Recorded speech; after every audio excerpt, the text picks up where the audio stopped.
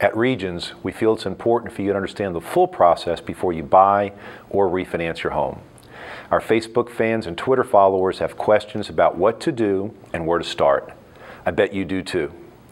I'm Bob Cabrera with Regions Mortgage, and I'm here to talk homes by answering those questions.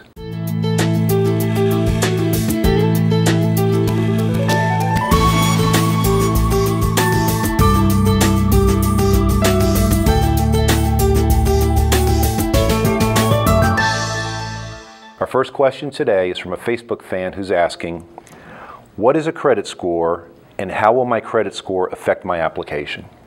A credit score is a number that is used to predict how likely you are to pay back a loan.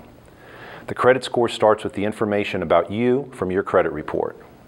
A mathematical formula called the scoring model is then used to create your credit score.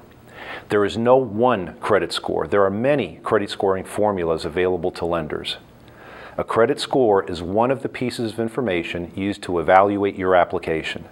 Your credit score could be affected by your payment history, your outstanding obligations, the length of time you have had an outstanding credit, the types of credit you use, the number of inquiries that have been made about your credit history in the recent past, and other factors.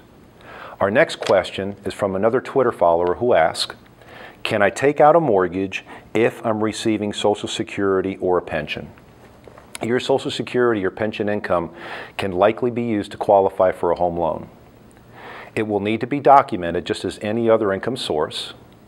If you're eligible for a mortgage loan based on other criteria, such as your credit history, debt-to-income ratio, and loan-to-value ratio, the fact that your income is from Social Security or a pension may not affect your approval for the home loan. That's all we have today. Keep checking back periodically, and I'll answer more of your questions here on Talk Homes. See you next time.